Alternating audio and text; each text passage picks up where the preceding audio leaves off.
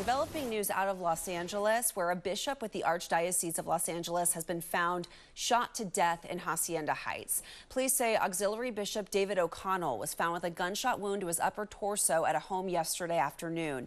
Authorities are calling the death suspicious. Archbishop Jose Gomez released a statement yesterday saying O'Connell passed away unexpectedly and that he has no words to express his sadness. He also said in part, Bishop David O'Connell was a peacemaker with a heart for the poor and the immigrant, and he had a passion for building a community where the sanctity and dignity of every human life was honored and protected.